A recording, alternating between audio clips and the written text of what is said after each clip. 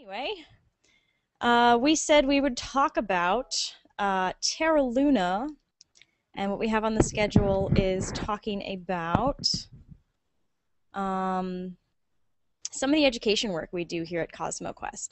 And so I am an astronomer by trade, but I have been fortunate to work with some of these amazing teachers that we have on staff. So we have Georgia Bracey and Kathy Costello and Ellen Riley, who have been developing And curricula. and to be fair, Georgia Bracey has a certificate in teaching, taught fifth Yes. grade, a master's in physics, and is working on a PhD in education research. Yeah, So so she does all the things.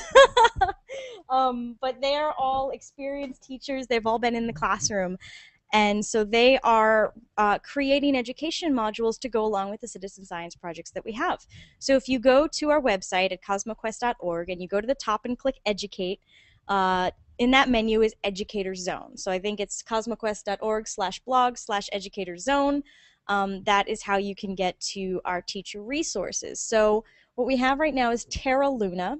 So it's a middle school lesson plan unit for science teachers who want to tie Earth geology concepts and lunar geology concepts in a way that also pulls in all the different science standards that you have to meet, whether it's the NSES, the National Science Education Standards, the NGSS, the Next Generation Science Standards, or the 2061 standards as well. So you hit the standards that you have to worry about, but you also are you're also getting to do some fun astronomy and space science in the classroom, and so that's not something you always get to do, but we're giving teachers the opportunity to use that content, hit the standards they need to hit, and use the Moon Mapper Citizen Science Project in the classroom as well.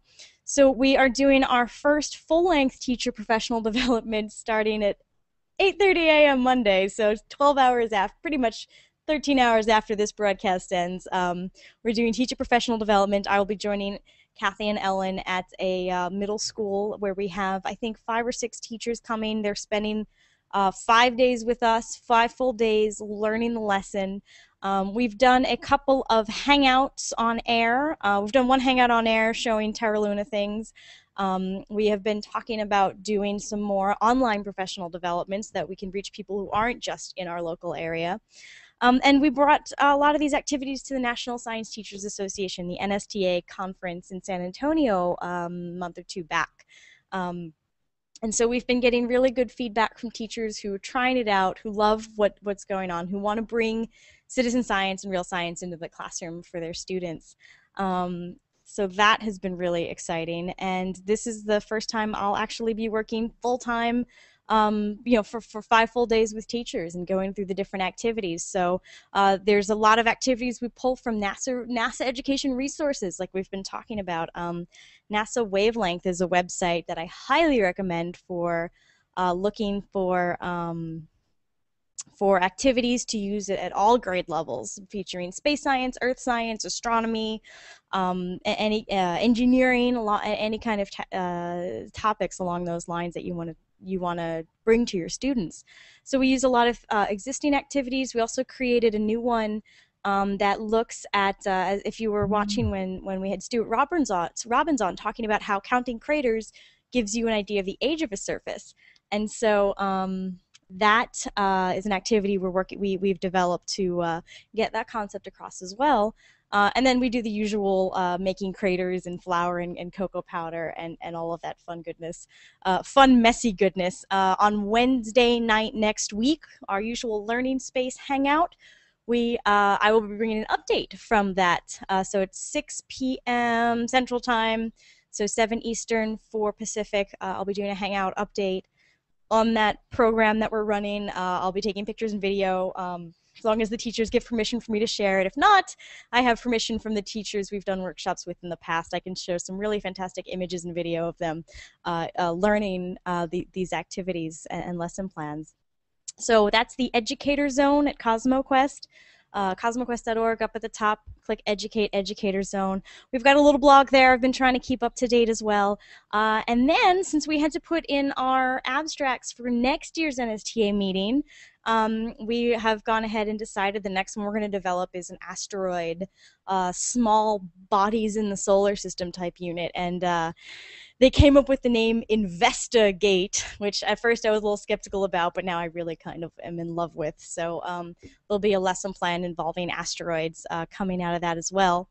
But if you go to the Dawn mission page, the NASA Dawn mission, which is the spacecraft that went to Vesta and is now going to Ceres, they've got some amazing lesson plans there as well. And so we're hoping to put these together into a unit that, again, you can use with your students.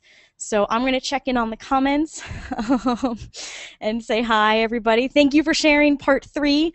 I don't think we're going to get a glass feed. The glass is not yet set up for a Hangout on Air broadcast. You could do private Hangouts, and you can see what I see. So we'll be doing that at some point, hopefully. At least I'll be creating some videos which I can share out in a Hangout on Air later. But we cannot broadcast from glass just yet. And all you would see is the bright light that I'm staring into in the camera anyway. But I've been sending a couple pictures out. Ryan Consell, hi, is hoping for a delightful disaster as we get more and more tired.